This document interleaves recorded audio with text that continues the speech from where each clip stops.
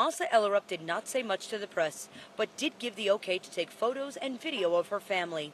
The trio are back at a house that has had numerous items removed by investigators. When they're executing the search warrant, they're allowed to search wherever necessary to recover evidence. Michael Alcazar, a retired NYPD detective, says it is important to preserve what evidence may be found by any means necessary. They have to be careful not to destroy evidence, but sometimes it's necessary to damage the property of the residents to look for this evidence. Sources close to the investigation tell News 12 that law enforcement did get an additional search warrant after the initial search of the house and the basement to also search Heuermann's backyard.